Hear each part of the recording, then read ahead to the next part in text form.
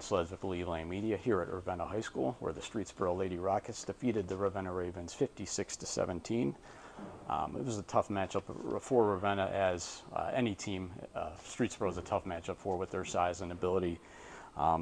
Ravens held with them for about the first 4 or 5 minutes of the first quarter. Streetsboro held a 17-8 lead after one.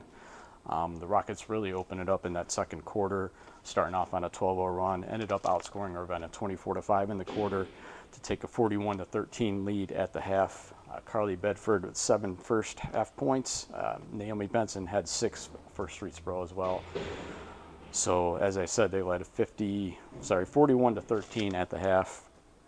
Third quarter, they pitched a shutout, scoring all 9 points, did the Lady Rockets, and taking a commanding 50-13 lead after 3.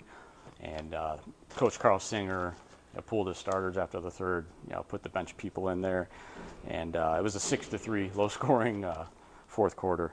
Streetsboro taking the advantage there and ended up winning 56-17.